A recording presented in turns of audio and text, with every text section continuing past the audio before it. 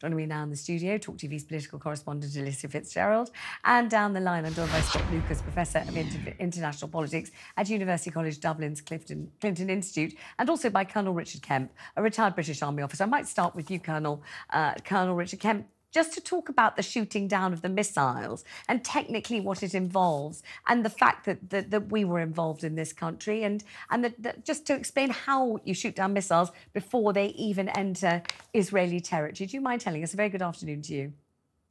Good afternoon. It's a pleasure to be with you. The volume of missiles that was fired at Israel over the weekend was I think the largest.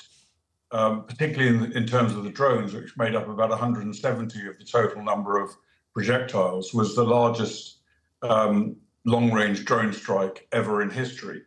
But when you take all the projectiles together, around about 300 or more, it's a phenomenal task to knock them out, particularly before they get to the target territory. And it requires tracking. Sometimes you can identify a drone launch site, and but you then have to track it and then allocate each drone or each missile to an interceptor of some sort, whether it's an aircraft or an air defense missile, both of which were used in this situation. And it was, I think, it was quite a phenomenal act of coordination, given that not only the Israeli Defence forces were involved, but also British, French and Arab countries took part in it. There had been exercises involving a number of different countries with Israel to deal with this kind of scenario in the past. So there was preparation made for it. But it's a very complex job, and I think it was very impressive that so much, they were so effective that there was almost no damage done. Tragically, a young Arab girl was killed. Was severely wounded, and there was minor damage to a US airbase, but that was all out of such a huge effort from Iran. Can you explain about how we played our part? Where geographically, who is involved in it? How do we do it? And what do we contribute apart from expertise and know-how? Do we contribute weaponry and technology to this, or is it manpower, or how do we play our part? Well, in this particular case, we provided combat aircraft flying out of Cyprus to down some of the projectiles that were fired at Israel. I don't know for sure, but I wouldn't be surprised also if we didn't have early warning sensors deployed, which helped in this process that I mentioned of tracking. But it was a unique event, I think, for the UK. I think it's the first time since the Suez campaign in 1956 when Britain has actually actively cooperated with the Israel Defence Force in military operations. And talk about the training involved for our forces to be able to contribute, as you say, so efficiently, so effectively, so dynamically, so quickly, and in such an unprecedented way. How are British forces trained up to do that kind of thing? Well, obviously, it's a highly skilled art to carry out detection of projectiles firing over thousands of miles. And it's a highly skilled art as well to be able to operate the aircraft and the missiles that the aircraft fires. All of that is, routine for for the Royal Air Force, of course. But I mentioned before that there have been exercises to coordinate these activities, which will include pilots, they will include missile operators, they include command center controllers. And these have taken place over a number of years, involving the US, involving the French, involving the Israelis and Arab countries as well. So it's quite an extensive array of training that's needed to actually achieve the kind of effect that was achieved at the weekend. And let me ask you, Colonel Kemp, about the advice being given to Israel, particularly by our head of state and by heads of state all over Europe and beyond, which is, all right, OK, keep a calm head.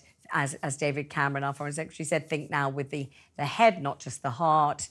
This has been an incredibly successful, campaign of repelling the attack. But don't initiate or instigate any reprisals that any further. Just carry on. Do you think, from your knowledge of the region, your knowledge of Israel, that Israel and Netanyahu particularly are likely to take any notice?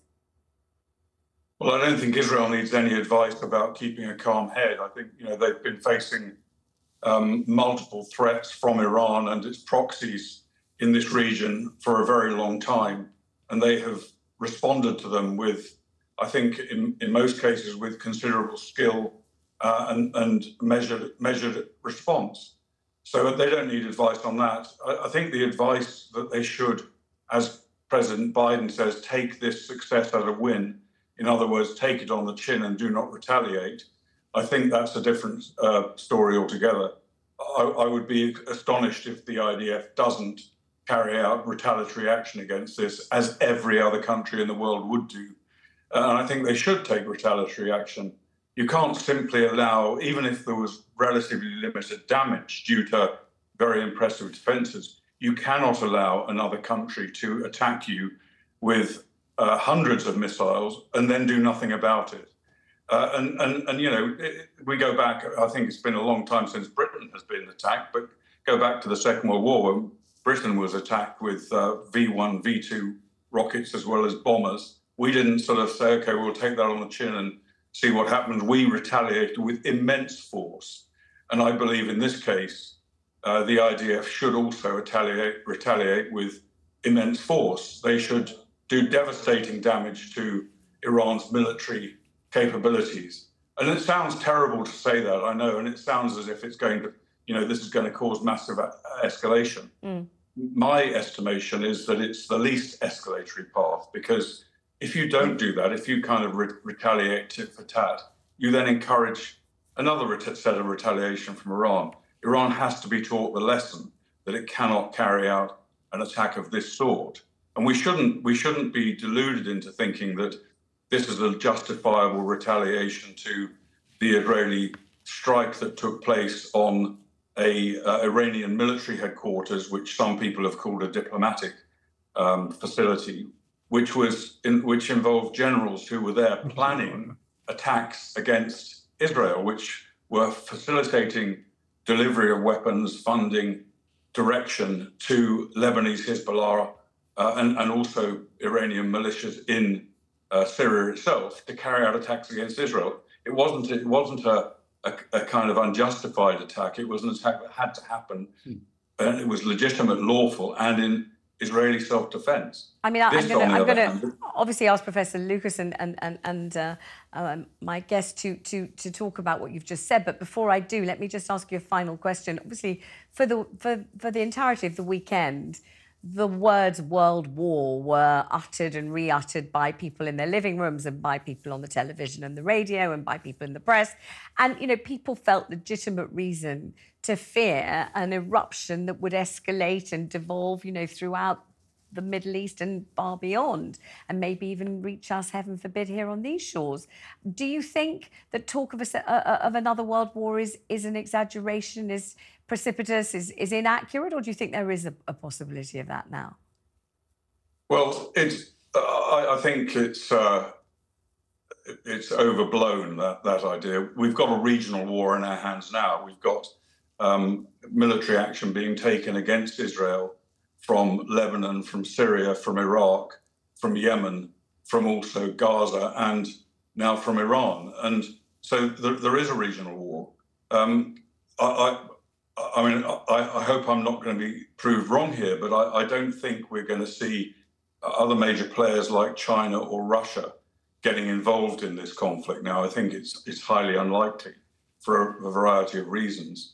And I don't believe any other Arab country is going to get involved, let's say, on the side of Iran. In fact, quite the opposite, as we saw at the weekend. Jordan and possibly Saudi Arabia as well came to Israel's defense militarily.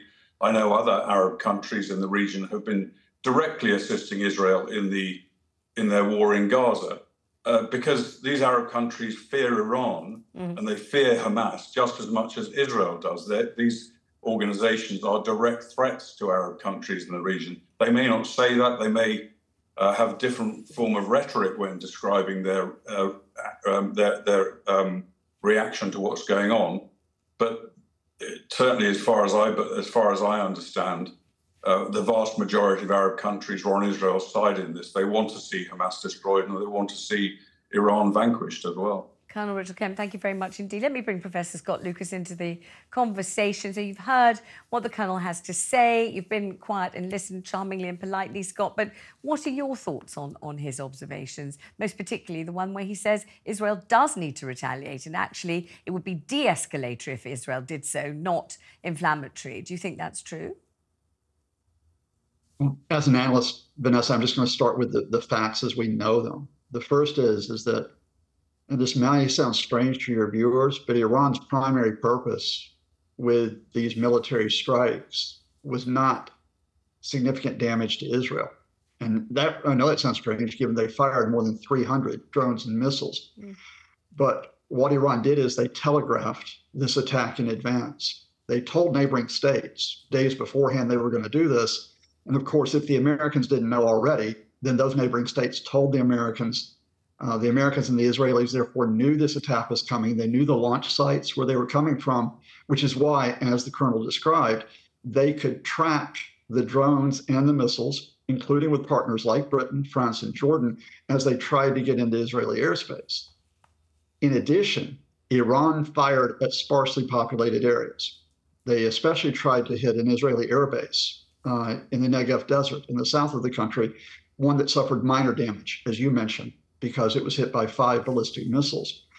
So because Iran telegraphed this, it, in a sense, enabled Israel and the allies to respond, so you didn't get a direct confrontation. Now, why would Iran do that? That's what sounds strange.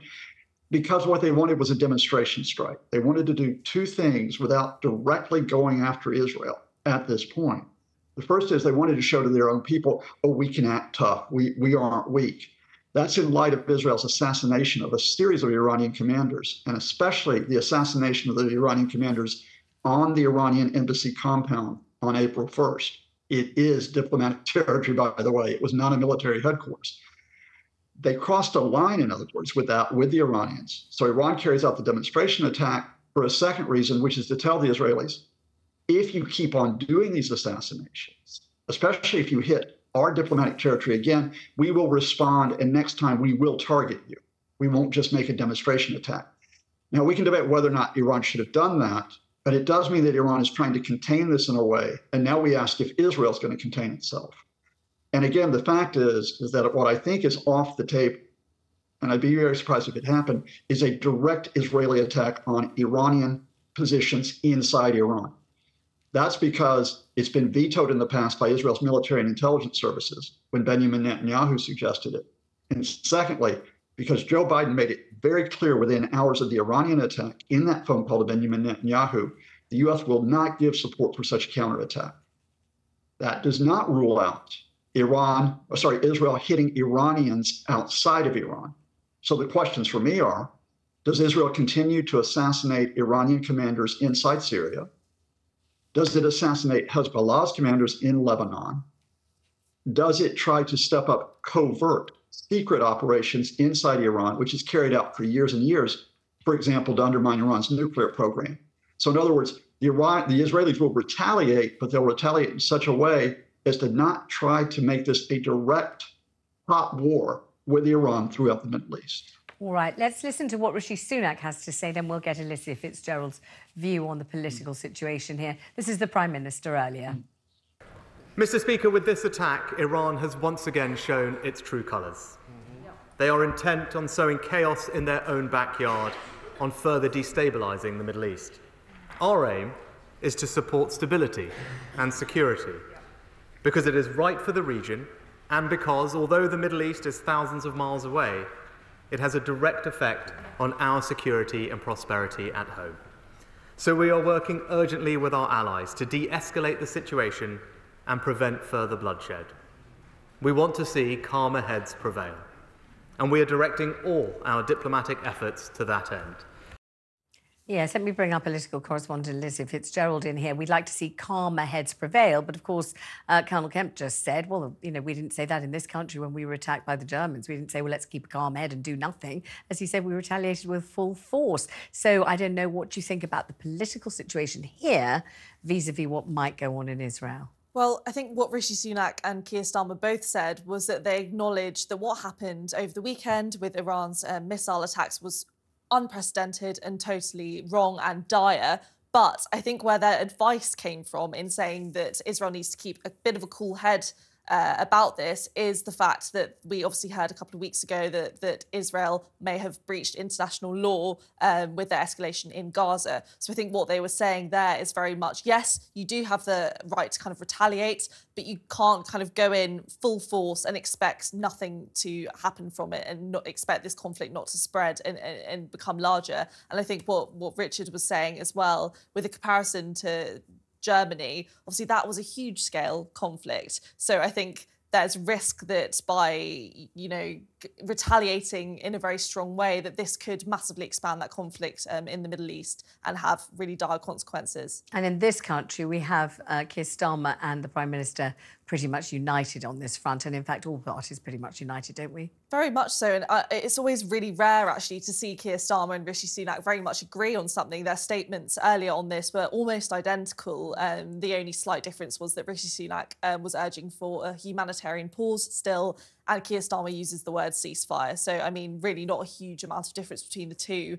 And both parties very much united on this cause, which can only be a good thing because you need as many people behind something to actually have an impact. Lots of people questioning how much the UK can actually impact these conflicts, but it's definitely very more powerful to have two leaders of the two main parties in the UK actually agree on what should happen here. Certainly. Scott Lucas, final question for you. Should Netanyahu defy President Biden and fail to keep a calm and cool head and instead do the opposite? What will happen then in terms of, you know, Israel's position on the world stage and Israel's relationship with the United States?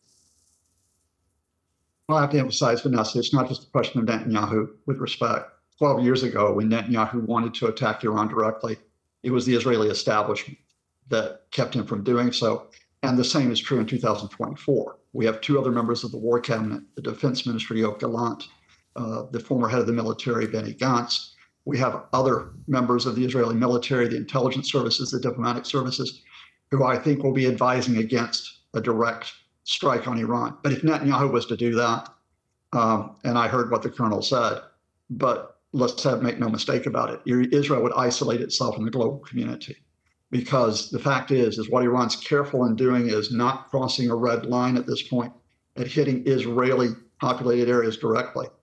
They're almost goading the Israelis to say, are you going to do it? And if Netanyahu hit Iran directly, including populated areas, there are very few members of the international community, including the UK, and I think even the US, that would stand by Israel in that case. Whereas at the current moment, Israel has an ironclad guarantee, Joe Biden's words, to its defense against any future Iranian attack.